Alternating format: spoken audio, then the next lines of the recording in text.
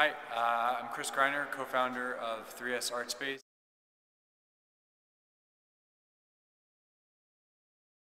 So right now we're standing in as you can see, what's a really raw space. This was actually a food manufacturing facility, but our plan is to turn most of this room that you see here into a 375 capacity flexible performance space where we can do everything from a rock show to hosting winter farmers market, a sample sale for regional designers.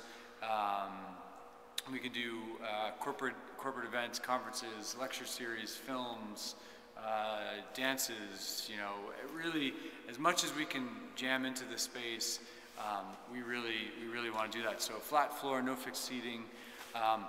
And so you can imagine the stage over there, and a small bar back here where we'll definitely be serving Smutty Nose. And then what's hard to tell is there's actually some more space beyond that wall there, and that's all going to be a 2,000 square foot art gallery. And then beyond the wall here to our left is the back of house area for what will be a farm to table restaurant on the other side of that, which is now currently the shipping and receiving area for the space. So yeah, that kind of encompasses the core 3S mission. And as it turns out, we moved into this great facility, 18,000 square feet, 10,000 on the first floor, covers pretty much everything that we want to do as a nonprofit, but we were given this great gift of 8,000 square feet upstairs, and the plan is to, well, I shouldn't even say the plan because we've already started doing it. We're bringing artists and creative businesses in right now to start to transform the space. We have 15 units up there right now, and have more than half of those units filled, people up there working. It's really great space to get the space activated and start to build the community that we know will form around 3S once we're up and running.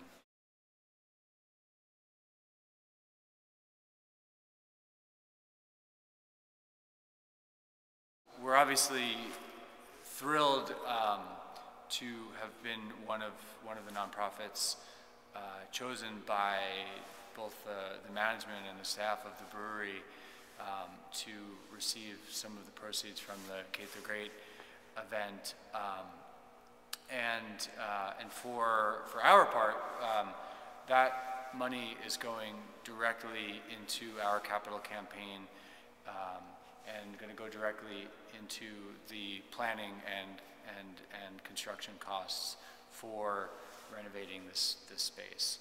We've got a big nut to raise, but every $5,000 counts.